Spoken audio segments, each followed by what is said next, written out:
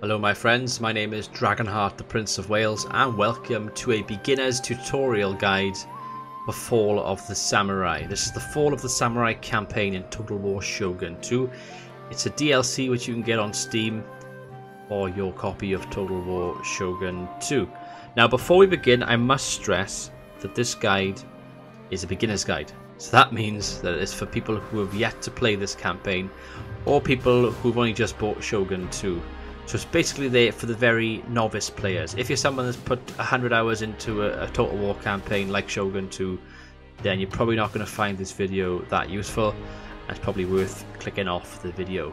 But for those of you that want to stay and find out something, by all means, stick around and hopefully I can show you a few things for your new Total War player. I also want to make a quick mention as well that I have done many of these beginner guides for Total War, which people seem to have found quite helpful. I have put the thumbnails of them on the screen right now. There will also be a playlist in the description below where you can check out all of those videos. Okay, so Fall of the Samurai. This is what it looks like when you click on the actual campaign. You've got the Shogunate and you've got the Imperials. I think of it as melee and guns, basically. That's how I break it down. So the Shogunate has the Obama, not related to Barack Obama, of course. It gives you the faction information here. Tells you some of the stats they have, very similar to other Total War games this is. We've then got the Shogunate itself, the Sendai, or part of the Shogunate I should say rather. We've got their stats here. We have the Josei, Eizu and Nagaoka. And for the Imperials we have the Satsuma, which start off in the south down by here. We have Tosa, which on the island here, which the Chosokabe occupy in the regular Shogun 2 campaign. We have the Chosu, which are where roughly the Mori start off. The Su, which are right in the centre by here, and then finally the Saga, which are right down at the bottom. So the Shogunate are sort of in the north, all up here, and the Imperials are all in the south, down here, and they have all their stats and stuff as well. We'll start off with Satsuma in this campaign. I recommend with them, probably because they're easy. If you go through all of them, the Josei are probably the easiest one in the north according to the initial challenge. Maybe start with them if you're going to start with the Shogunate faction, and then Satsuma probably the best one for the Imperials. But the Tosa are also easy. And yeah, so Tosa or Satsuma if you're a brand new player playing your very first campaign with this. Like other Total War games, you have your short campaign, your long campaign and your domination campaign. For the purpose of this, we're going to just do a short campaign. Also, side note, quick segue, I am thinking of starting a Fall of the Samurai campaign on my channel soon. So if you are liking this tutorial and liking my style of commentary, then by all means stay tuned and that will be on the channel at some point. You have your game difficulty, so you can go on easy, normal, hard, very hard and legendary. Now legendary difficulty in this game, battle realism's off. It means you don't have the mini-map in the top corner of your screen and you have camera restrictions as well. I definitely wouldn't recommend jumping into legendary straight away, especially on Shogun 2, because I find Shogun 2 to be a lot more challenging than most of the other Total War games. But probably normal or hard for your very first campaign. Just get your first campaign under your belt and then bring it up a notch. I'm going to put it on hard for this tutorial. I'm quite comfortable with hard campaigns. So let's begin. So what I'll do, guys, I will hit the start button and I'll make a quick edit and see you on the campaign map. Okay, so welcome to the campaign map. Now this works very much in the same way as regular Shogun 2. So you get your little starter video, which I've cut out for the purpose of this, and then the lovely lady in the top corner tells you a little bit of information about what's going on in the world, how you can obtain victory, basically. Just going to get rid of her for now. Straight away we get this that pops up, which is mission issued. So it tells you a little bit about what's going on, and then it gives you an objective. In this case, increase your clan's development level, and my reward will be 12 turns of inspired endeavors, which is a plus 50% wealth generated by all buildings across all provinces. Quite a good reward to get early on. And we're straight into the campaign. So much like Shogun 2, the buttons apply all the same. WASD to move around the campaign map. You hold down the middle mouse button and you can move around your camera on the map like so. You can left click things to select different things. If I want to click on Osumi to select it, I can. If I want to click on Satsuma, I can as well. If I want to select this army, I can also do that. If you want to get more information on a particular unit, you can just hover over it and it tells you the stats, or I can right click and it'll bring up the Total War Wikipedia and tells you more details about a particular unit. When you're first playing this game, I would spend a good 10-15 minutes just going through some of your units you start off with, just to see what their strengths and weaknesses are. For example, this is Levy Infantry. You can see that they are weak against cavalry and they have poor accuracy and a slow reload rate. Probably don't want to stay with them towards your end of your campaign. So once I'm able to upgrade to better units, I might get rid of them. I also want to be wary about putting them against cavalry when I'm in a battle. This little guy by here, he's an agent. Seth Patrick, his name is. He is a foreign veteran. Agents can be used to attack enemies. So, for example, who are we at war with? We start off at war. We haven't played this campaign in a while. Oh, Hyuga. I'm going to move him for now. The yellow on the map shows you his movement range. So we're going to move towards Hyuga for now, which is currently held by the Nobioka. Maybe next turn we can use him. Now, we have money. In the bottom is 8,000 koku. And then it's showing me how much I'm bringing in a turn, which is 713. That's what those two down there mean. This is clan management. Click on it. It brings up your family. It brings up your faction. So our clan traits that we start off with. The Emperor's Ambition. So administration plus 5 reduction to administrative costs. Minus 10% cost for foreign veteran actions. That agent we had then was a foreign veteran. So that's useful for him. Leadership is plus 15 increase to the general's radius of influence, so that's pretty good on a battlefield. And Dominion, we begin with 2 provinces, which you've just seen. Clan development level 1, and it tells you what we get with that as well. And the fame, that goes up. The more battles you win, the more territory you win, the more that grows. The higher that grows, the more jealous other factions will get of you, and the more likely they will declare war on you. Allegiance is pro-emperor. Treasury, 8,000, which I've already mentioned, and it tells you a bit more about it there. Gives you a little rundown of your diplomacy. So in this case, we're enemies of the Nobioka. We are trade partners of the Kumamoto, and the vassals are the Taganamashima. Victory conditions, so loyal provinces, 36 out of 35. And it tells you then what you need to do, total victory, provinces held, etc. And it tells you the current mission we just read as well. So it gives you a big rundown of everything. Your family, this is important. Family's always important. So my daimyo here, Shimazu Hisamitsu, or Hisamitsu. He's only a rank 1, but he has got very good honor to begin with. He's got a wife as well. And then he has a son, Tadayoshi. He's got very, very good loyalty. And again, he's only a rank 1. You need to try and level him up and try and keep him alive. You can, of course, convert your allegiance as well.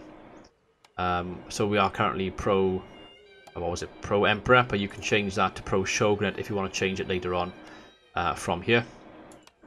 General, we have a general. We can adopt him into our family if we want to. For example, if my general died and I want to bring in another son quickly, I could perhaps do that. Or if I did well in battle, maybe I wanted to promote him or something, I could bring him in. I can also give him different things here. I can give him Inspector General, Controller, Chief of Staff, Commander-in-Chief. Or I could kick him completely if I wanted to be mean. Then you have your records tab here, which tells you battles you've won, lost, money you've spent, just complete details of the entire campaign. So that's what clan management does. Now diplomacy. All the factions you currently know are here. Obviously factions all the way up here in the north, where the Date lands are from the regular Shogun 2. Can't see them yet until I actually meet them on the campaign, but these are the factions you start off with the Satsuma. So we know the Kumamoto are a very good, very friendly faction. We're trading with them currently. And we know that we've got this faction by here. They're a vassal. That's why we have this logo. The Tanegashima. And they start off, little island just off from where we start, just below us. They're friendly, although they cannot trade because the ports in their hometown are at full capacity. Now the Saga, who are quite close to where we are, they are indifferent towards us. They have the same allegiance, so they're plus 75, but they do have past grievances. So they are a possibility to try and take them out perhaps. So maybe an early target for us there. And obviously we start off at war with the Nobioka, which have this land by here. So I think the best thing to do when you start off a new game is go to whoever you're at war with. In this case, it's the Nobioka, which start off over here. It looks like they have an army of about 3 units. They have another army in here, so about 2 armies altogether. Obviously, if you're going to go to war, you want to recruit units. That so happens we have a general or an army here. Takamori's army. He has Kari Kashi, spear levies, line infantry, and levy infantry. Now, if I was to go to Satsuma, click on the recruit tab, I can currently recruit levy infantry or spear levy from there. If I go to Asumi, I can get the same stuff there. But if I go into construction, you'll see I can upgrade from a town to a large town, a stronghold to a fortress. I got a spare building slot here. If you see the little hammer sign by here, it's a spare building slot. And by going over and hovering over these different things, it tells you what I can get. I can get a wooden cannon if I wanted to. I could get an inn. I could get a cadet school, which is good because I get line infantry and saber cavalry. Probably the best thing to go for early in the campaign would be that. I can get a police station.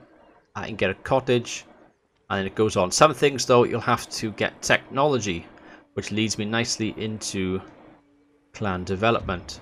So clan development is basically your technology tab in this game. So you can get epic architecture for civil policy to begin with, or you can get a ski, military technology. Each tab has different traits and different things, and each thing is clan development on the left hand side. So when it says to you obtain clan development level 1, that would be getting all 6 of these to begin with at the start. So the 3 civil and the 3 military.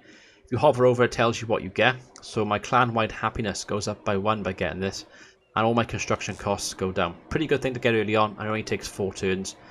As you go down the line though, that would take 7 turns, that would take 9, that would take 15, and you can only get to certain things by unlocking the things previously, so it'll take even longer. So you must bear that in mind. But we're going to go with epic architecture to begin with. Now we do have a ship, we have a navy, and what I'm going to do with my navy, I'm going to march it, or sail it rather, up the coastline towards Hyuga. It's going to take us a couple of turns to get there. There are our vassals by here, on this little island, Tanegashima. Now, I'm thinking, we've got our southern neighbour here, yes, spear levy. If I get you to go up here, and if I get you to march towards him, by hovering over, and we get the 2 lines like that, that means you can join the forces together, which is what we're going to be doing next turn. I'm also going to look at what we have in Satsuma. We have some more spears. Again, I'm going to get them to join up. And what I'm going to do at Osumi is I'm going to actually construct the cadet school. I want to get line infantry. Now it's going to take 3 turns. I'm going to have to wait 3 turns. In the meantime, I could recruit more spears. And you can sort of hover over and see what's the best thing. They both can hide in woodland. They both have 200 men. The morale is slightly better on the spears. They have bonus against cavalry as well. So we will go with spear levies. And we will just spam a few of them. Just get 3 of them for the time being until we are able to actually get ourselves some line infantry. We do obviously start off with some line infantry. Only the 1 by here really. But line infantry can make a big difference early on in a campaign like this. So it's definitely worth that. I do have money left over. I have 4,000, well nearly 5,000 actually. I always think it's worth upgrading your settlement straight away, your capital. Satsuma is. So what we're going to do, upgrade that. It's going to take 5 turns. Will be worth it. Also, quick note, Satsuma is our capital because it has a little star icon but there. We have 2 settlements, you can see that's obviously the capital. Our enemies have Hyuga, but again, they only have one settlement, so it's obviously going to be the capital. Higo up here, the Kumamoto. Again, they've probably only got 1 settlement starting off with. Your aim in this campaign, if I can make this map bigger, is probably take over the whole island of Hyuga first. That gives you a nice little stranglehold on the campaign. It's definitely worth thinking about that and doing that to begin with. So I've moved my ship, I've upgraded my buildings, I've moved some of my armies about. I've looked at diplomacy. There's one more thing I haven't looked at on the campaign map, and that is, of course, the finance screen. This is the finance screen. It's the little one on the end by here. So you can tax your economy. You have minimal, but only get 176 a turn. And you see the bottom right corner goes down. Move it up, it goes up to 500. Move it up again to 700. Move it up, I'm getting 800 a turn. But then you see that's gone red. That's gone red because the population can't take it. I'm taxing them too much. So you've got to try and find the right balance. Normal tends to be the best way to start off. It breaks down even further by here, how much tax income you get in, what your army upkeep currently is. You could, of course, auto-manage, which will, of course, help out as well. And it gives you some more information here as well. Mod 3 reduces town growth across all provinces, and we get -4 happiness across all provinces like that. Only -2 when I have it low, though. But I'm going to have it normal just to get as much information, as much money as I possibly can. Trade, so we are trading with a Kumamoto of the value of 82. That's 82 a turn, and then summary, and again, it just gives you a little breakdown. You don't have to worry too much about going into it and really, getting your notepad out and your calculator. You don't have to go that far with it, but it's worth checking every once in a while in your campaign. So I'm happy enough with this. So once you're happy, you click the end turn button, which is the big button in the bottom right hand corner, and that's my first turn successfully accomplished on this campaign map so far. So the AI will have their turns. Now the good thing with this game is the campaign turns go quite quickly when you compare it to a game like Empire Total War, for example. Now anything that happens of note, it'll pop up in the right hand side by here. It says soldiers recruited, so if I click on that, it tells me I've recruited Spear Levy at Osumi, which is what I've done. I've got one of them by here. I've also got lots of troops trying to merge with each other by here, so I'm just going to get all of these together in one army. Put them all together. Nice little bit of an army forming up by here. It looks like they're on the move as well, they're mobilizing, so it might be worth me sticking my other spear in this army as well, just to be a little bit more defensive. And my agent, I can actually move him up. Is what I'm going to do. I'm going to scout ahead to see if they've got anything else hidden up here. It doesn't look like they have. They've actually left Hyuga undefended, and this army is currently mobilizing. Now my ships, I'm just going to get them to move up the coastline in case they have any ships that I can blockade or do something with. Now, the thing you'll notice with my ships, a very thin yellow circle around the ship. In this game, you can actually have coastal bombardment. Now, this is a new feature specifically for Fall of the Samurai. I do think they're bringing this feature back for Total War Warhammer 2. Which is quite nice. It's a nice feature of this campaign. It's the only time it's ever been used in Total War. When you have a battle, so for example, if I'm attacking this army by here with this army, and he was able to get up there this turn, you'll see that the little red line appears by there. It means he's in reinforcement range. He's in that sphere. And it means when I fight him there, I get a couple of chances to bombard him navally from the coastline, which is really, really cool. It's really, really worthwhile. It does demoralize their armies that are marching towards you slightly, and it can take out some of their troops before they even get your lines, so it's definitely something to consider.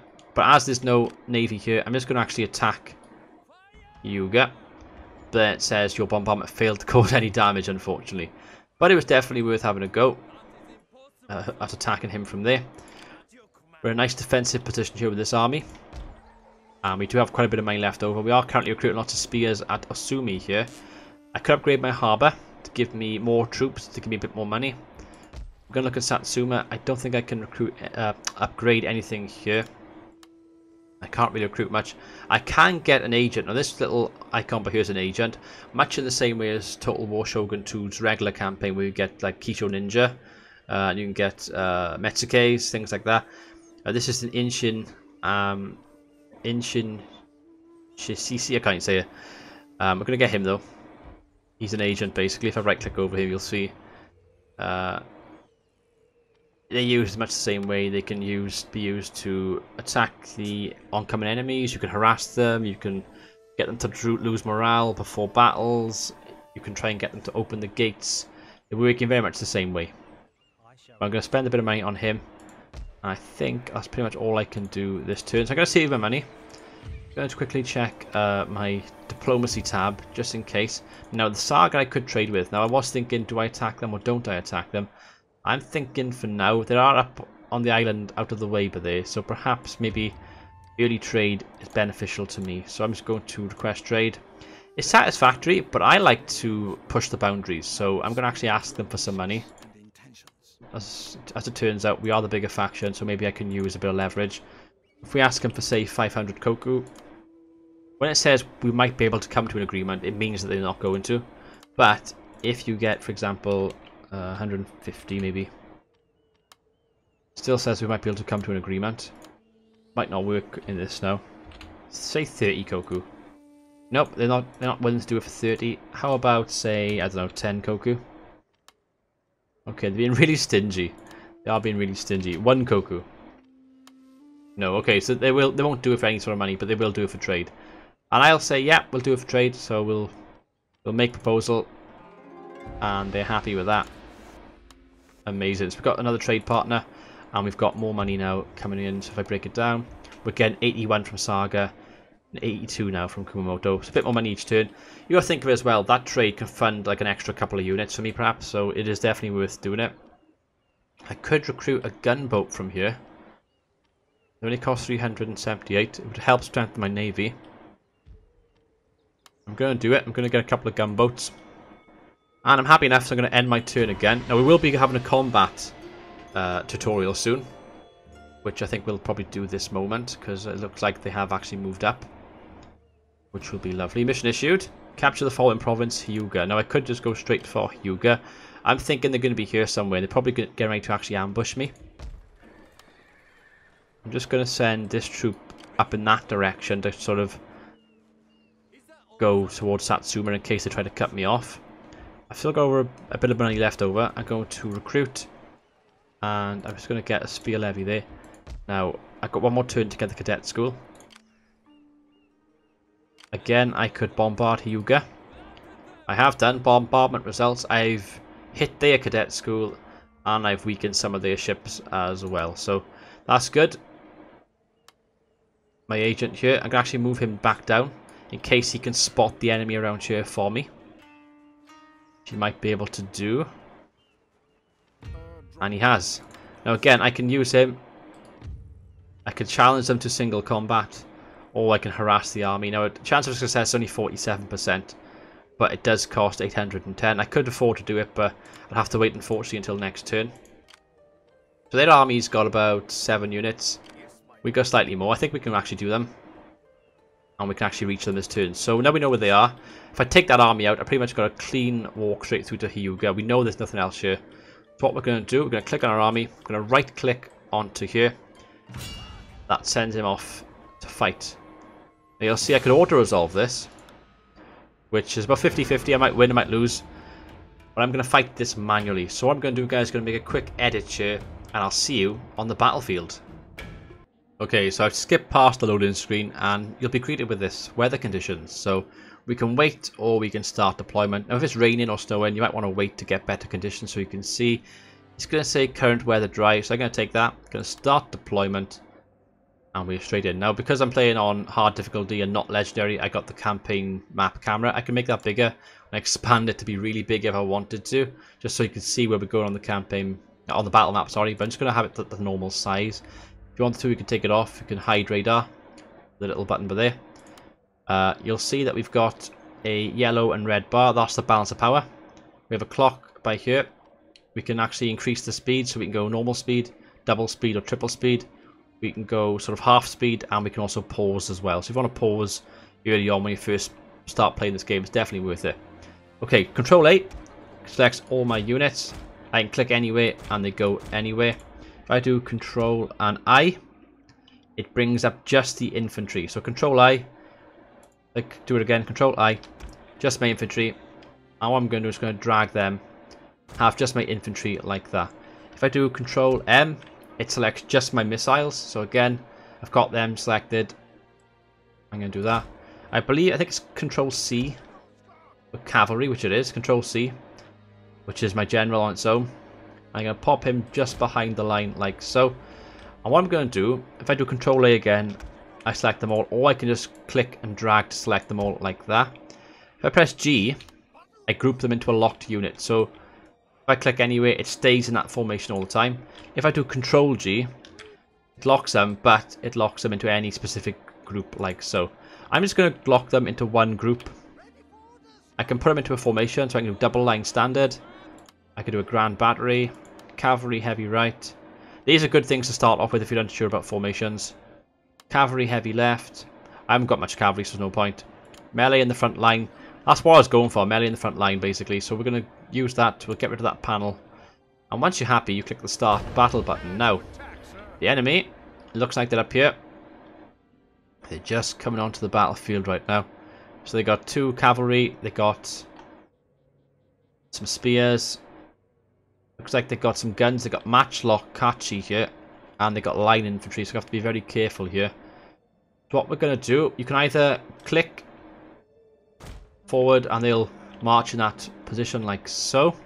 You can use your directional buttons to move them forward as well. So for example, if I halt them a moment, I can get them to move forward, like move forwards like that. I can get them to turn left, turn right. There's lots of other commands you can use as well. This is just the basic ones you're going to be using. If you want to see where they're walking, hold down spacebar and it shows you exactly where they're all going to form. You can see right now that's where they're all going to form. I want to basically keep this formation until we actually get to the enemy. So what I'm going to do, I'm going to look ahead now at my formation. And I think if we do it sort of like so, that's pretty decent. We'll keep that formation, we'll work it out. Now, if you want to zoom in on a particular unit like my general, press the insert button and you zoom in to basically a point of view kind of view. Something which first appeared in this game in Total War Shogun 2, and then Rome 2 sort of expanded on it and did the whole unit cam thing, which is basically what this was originally. If you press delete, you hover in sort of overhead like this, like an overhead sort of view. You press the N button, you can zoom right in. If I wanted to, I could zoom right into a particular troop, like that. And if you press the K button, you get rid of the UI completely. So if you want to do that, it's quite useful if you want to do like machinima cinematics, that sort of thing on YouTube. You could have the 2 armies lined up like this. You could get your mouse cursor off by your recording software, and then you're good to go. You get nice little battle animations and stuff going on. Okay, so what we're going to do, like I said, we're going to get this sorted out. So we're going to triple speed this. We're going to press fast forward to get the battle to move on. Triple speed it till it's formed up. Go back to play. What I'm going to do, I'm going to get my line infantry. So I'm going to drag and drop them. My infantry rather, my melee infantry. Make them nice and long like so. I'm going to actually group them into group 2. And then my line infantry are going to be as wide as them behind, and they're going to be their own group as well. So I've got now 2 big groups, and my general's just going to be behind covering. Just like that. So we know we outnumber them. We're going to be quite aggressive in this battle. What we're going to do, I'm going to issue an attack order, and because it's on lock group, they'll basically march forward and attack anything it meets in a forward position. I'm going to do exactly the same with my line infantry. They're going to just follow behind and start shooting, but I think what we will do is we'll actually have you go out on the one flank and we'll move you out on the other flank. Otherwise I'll be shooting into my own men. My general's just going to stay down the centre for now. Just going to move him like this. I'm going to try and make it nice and wide to try and envelop the enemy if at all possible. That's what we'll be aiming for in this particular battle. Now it looks like they got line infantry on the move here. I'm actually going to tell my troops, if you press R, or if you hit this unit, this little button by here, they'll actually run towards them. Obviously it quickens up the battle a little bit. I'm going to get you to attack those matchlock Kachi for me. I want to get you to attack those Yari Kachi for me. My general is going to go left flank. Down here, left flank. I want to get you to fire into there. Fire at will's on. That's good. Fire at will's on for both of them. They're all going to go charging in now. As you can see, they're all going to go charging in. Bang, bang, bang. Some units have special abilities. So, for example, this unit by here, Yari Kachi.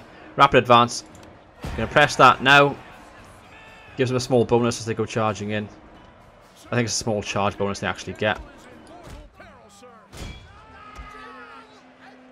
Okay, I'm going to get my line infantry even closer to the action. Looks like we're losing the right flank quite heavily. Just going to pull off one of my troops here. I'm just going to gradually select units, get them all in. Okay, I'm going to get you to shoot on the spears for me. My general's got 42 left. I want to get him out of there now, though. He's been in there too long. He'll lose too many men in that battle. We've got spear levies in there. Let them do the damage. Get my general out there to safety. You'll notice above the general's head, he's got a yellow bar. That's his morale. Green's good. Yellow's medium. Red is bad. Troop that's over here, he's got red. If I hover over it, it says he's tired, he's shaken, he's concerned with the casualties lost during the battle. We have to be very careful with stuff like that. It looks like we're not doing too well, actually. It's kind of mixed. We are up against the general now, though. These generals in battle here. If we can take the general out, we'll be looking a lot better. Okay, we've got more troops on its way. We actually got a chance to take out the other general here. We're going to shoot him from point-blank range. He's come out of the melee by here, and we've got troops shooting at his horses by here, and I've got my general now lining up a charge. Just going to let him lose some more troops first of all. Actually, I'm going to charge into this and help out my unit this year. But we've got this general being shot at from this side, and we've got my troops shooting from this side as well. Making a bit of a meal of this, but I think we'll be okay. We might be okay now. Okay, we've charged in. These are now shaken. That charge seemed to have helped out. And my general can actually rally to give a small morale boost to my troops. He can also inspire a unit to give them a morale buff as well. I'm now going to pull out with my general, though. Don't want to keep my general in there for too long. I'm going to let you to keep firing on their general because he's getting shot at, and you've got quite a lot of troops left over my line infantry. You're just going to keep shooting in.